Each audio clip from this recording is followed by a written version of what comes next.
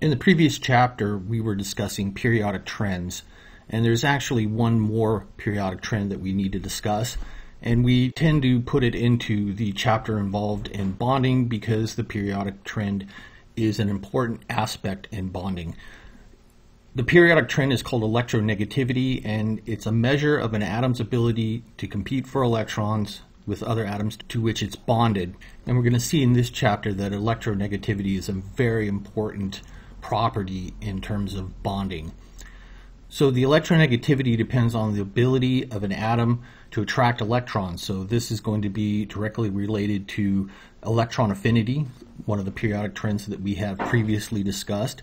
And it's also related to the ability of an atom to hold on to electrons, which is going to be related to ionization energy, another periodic trend that we have discussed. The periodic trend of electronegativity follows the same trend as ionization energy and electron affinity, in that it increases as we travel to the right and go up on the periodic table.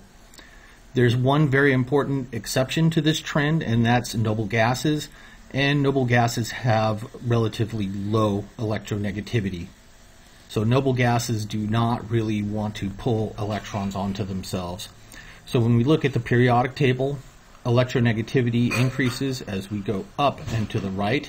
But remember, this trend falls apart when we get to the noble gases.